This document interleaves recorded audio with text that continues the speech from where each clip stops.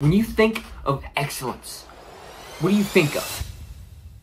Look how you're dressed. You're such a dick. Ew, get away. Oh, come on, baby. Manpower, go.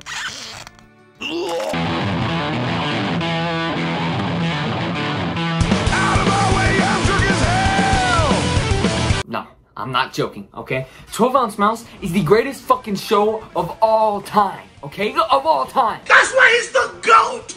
The GOAT! Alright, so, if you haven't seen this shit, like, you might be asking, what the fuck am I looking at? And what you're looking at is a fucking layered story with beautiful animation and hilariously written characters. But the thing for me that really pulls up this show up to the next level is a study of atmosphere.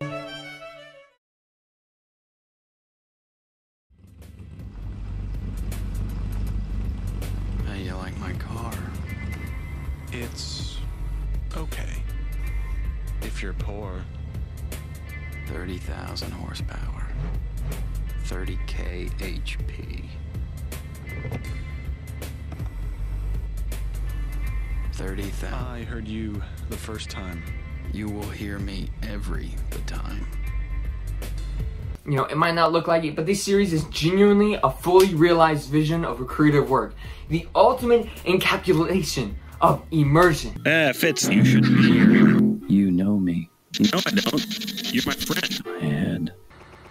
Alright, but enough with the fancy words. So, a main contributor of the atmosphere is the story and the characters that play within it.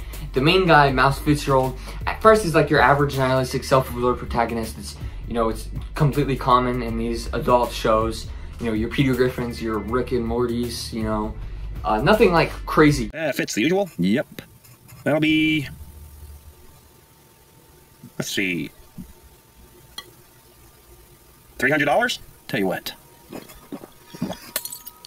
But in that first episode, you see the usual life that he leads, drinking, defeatism and such. But eventually you witness what other people do when he isn't around, which is essentially nothing. At least if they aren't concerned by Mouse himself, Liquor and Rhoda just stand around in their bars, Peanut Cop and Golden Joe just fuck around doing nothing, and Shark and Rectangular Businessman, they just fucking talk about Mouse all the time. But the viewer is given just a little bit more than Mouse is, which basically means you get to participate in, the terror and the horror and the social aspect of it. You get to see what Mouse's life is like, and you see that even he knows that something's wrong, but most of the time he doesn't even try to, admit it or do anything wrong. Even whenever the series increases in scope and you see other characters outside of the usual group come into the series, you're only given just a tiny bit more than Mouse. But even when Mouse directly engages with the villains, rarely does he do anything that gains an advantage or new insight. So pretty much you're just drugged into this world and then reminded that you have no allies.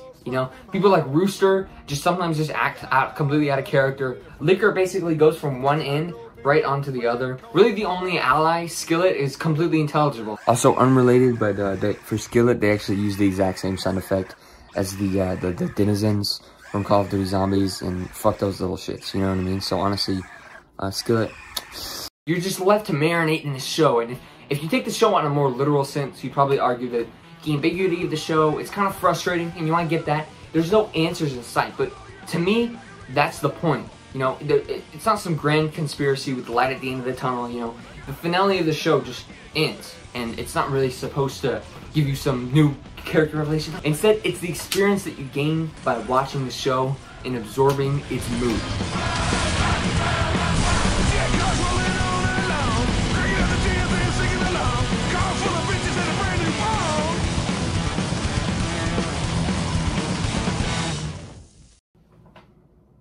Oh yeah, and also season 3 it just doesn't count. So it's not even like real. Basically, it's kind of worthless, honestly.